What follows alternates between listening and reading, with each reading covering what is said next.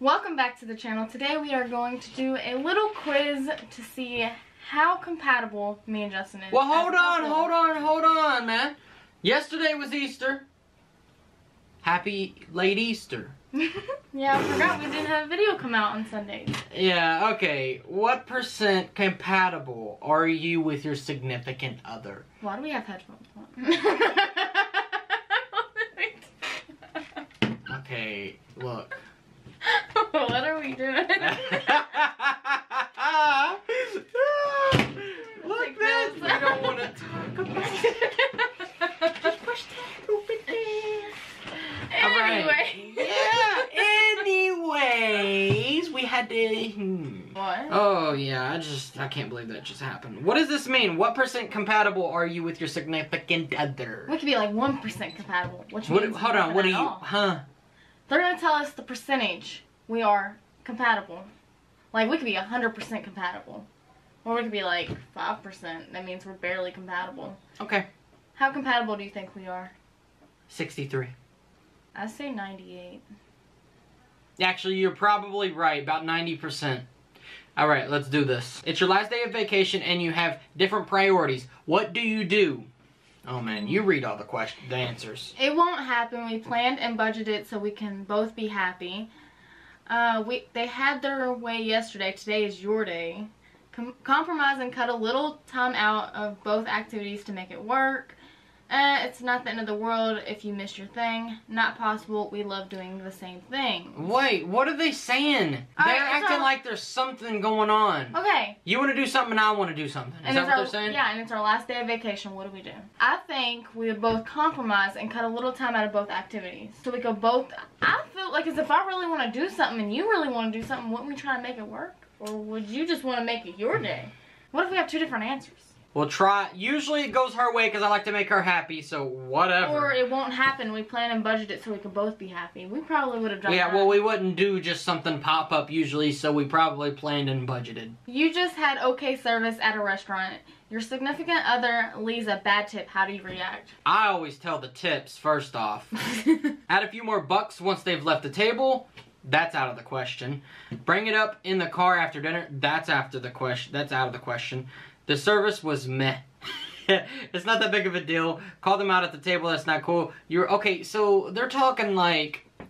I know there's another one. Hold on. Let me read the last one. You were a server and knew there are days off, or off days. Okay, all the answers doesn't make any sense because I always tip a good amount.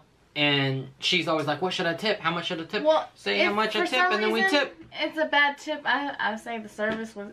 the service was okay. So, I mean... Oh. It's not that big of a deal to me. Wait, the service was okay? Yeah, you had okay service. Okay, if it's mediocre, then we leave a tip. Like a decent. But if you left a bad tip, what do you think we would do? Oh! We would probably bring it up in the car, actually. Bring it up because we're like, oh, I feel bad. I should have left a better tip. Yeah, I agree. They have to work late, but y'all... What? Y'all's show is on. Okay, they have to work late, but y'all's show is on. What are you going to do? Alright, our show is on, but you have to work late, so what are we gonna do? Or what am I gonna do, or whoever? Well, I know what you're gonna do. I'm not gonna watch it without you. You're gonna watch it without me. See, this is what happens when we watch a show together. That's happened one time. You do it once. She says, don't watch it without me. Then she goes, watches it all without me. No, you do it once, you always do it, apparently. I'm not allowed to watch it without her, but she's allowed to watch it without me. That makes no sense. No, it's like a race. Who wants to get ahead of who? We watched Dexter together, so I think we're good. You had no choice. Depends on how late. I gotta know what happens, no.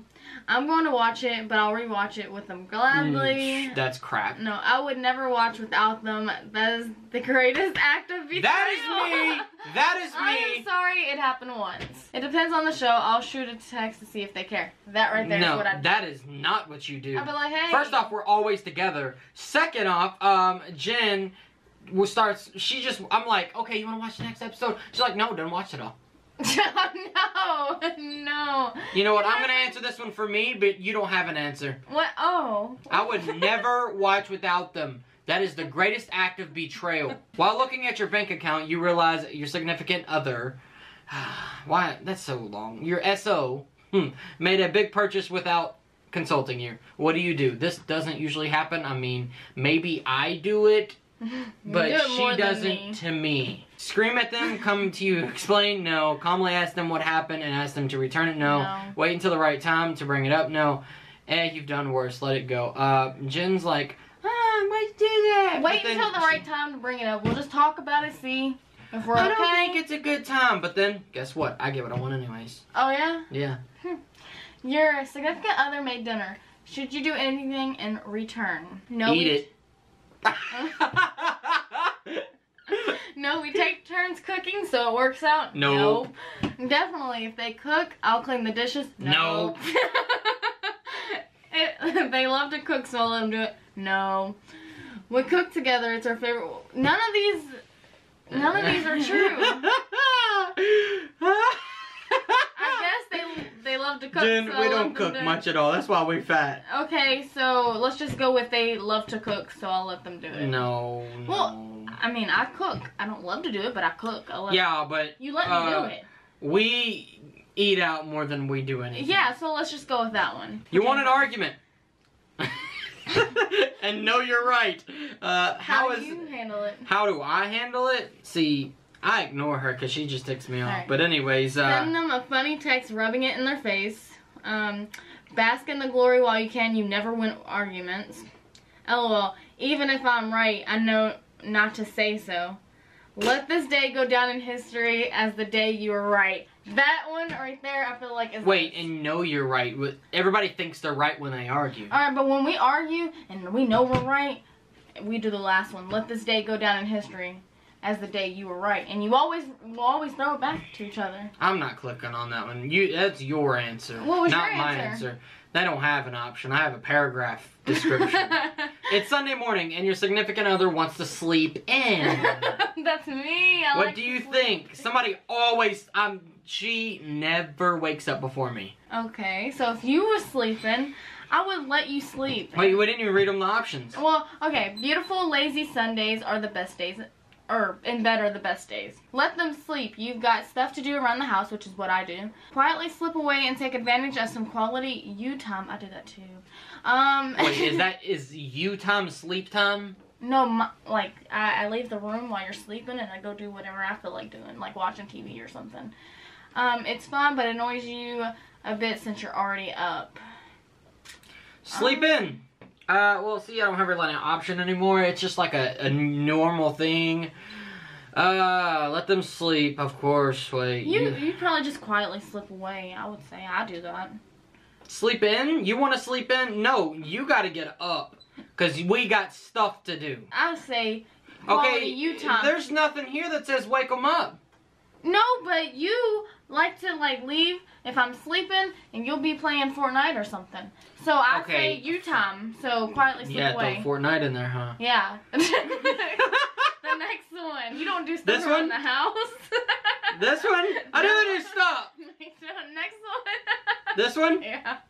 I do stop. Oh, yeah? Okay. Yeah. Every man says that. I play Fortnite. Your significant other laughs at a joke you find offensive. What are you going to say? It's just a joke. I know them better than to think that they agree with it. She thinks everything's offensive. Call them on it. They're better than that. We have some different sense of humor. It's okay. You're not going to say anything and you definitely won't forget it. I definitely will say something. Call them out. They're better than that. If I said something to you offensive, what would you do? Wait, it's offensive to me? Yeah, so say I say something and it's offensive. It's a joke, but it's offensive. Who you think you're talking to? Call them out. Yeah. They got an offender bender.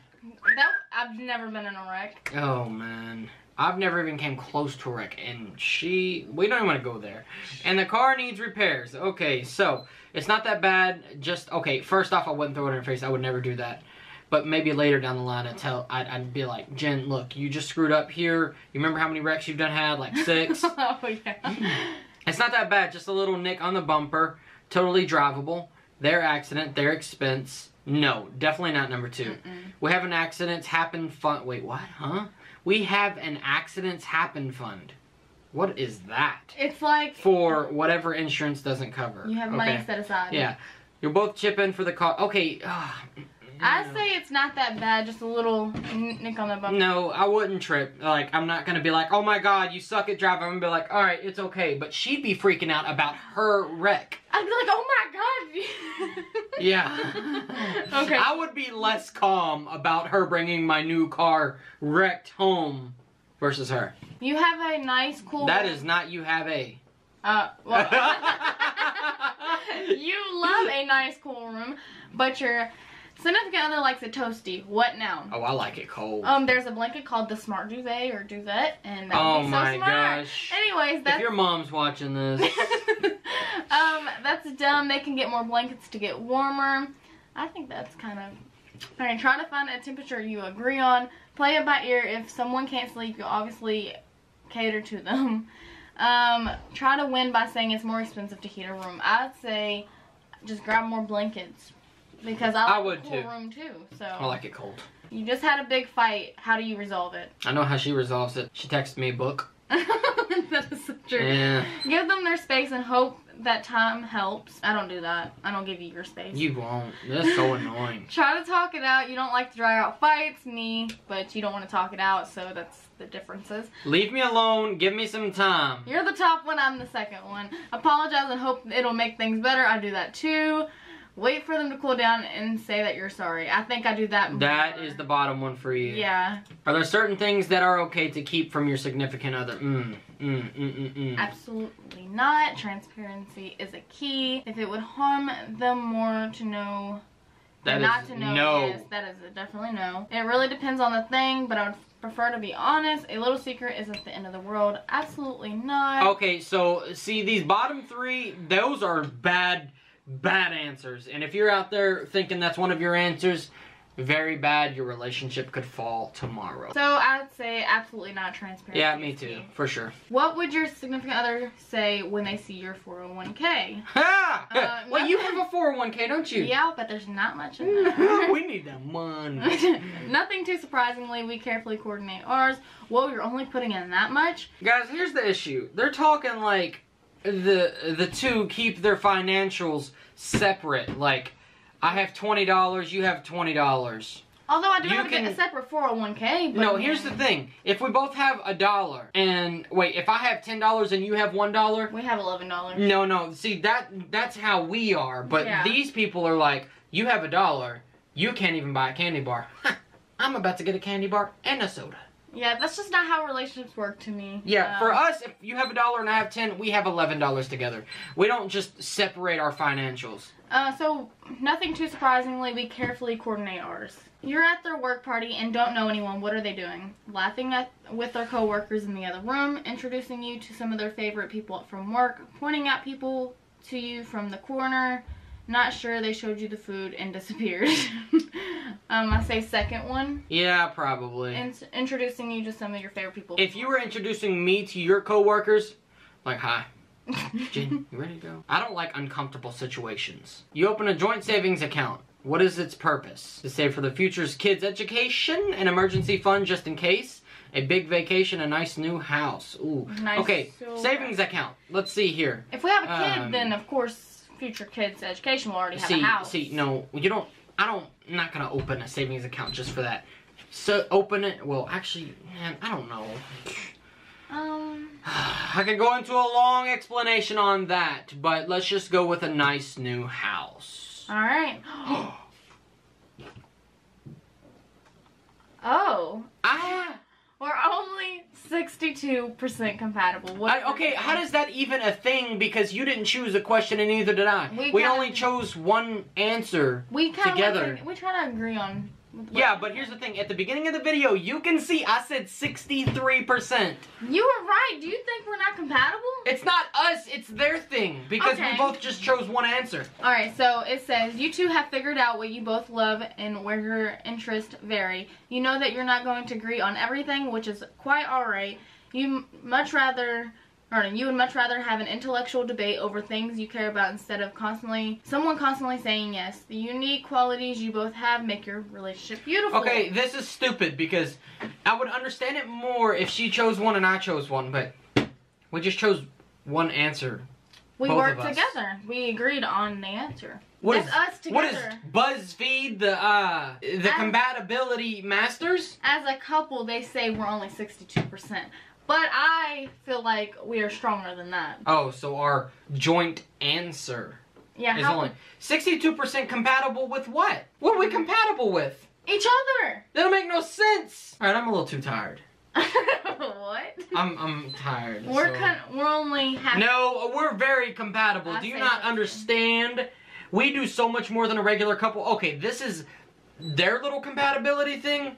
We could always take a better one in the future. No, see, their answer, that's for textbook people that split their financial things together. Like, they, I don't know. Anyway. No, see, here's what it is.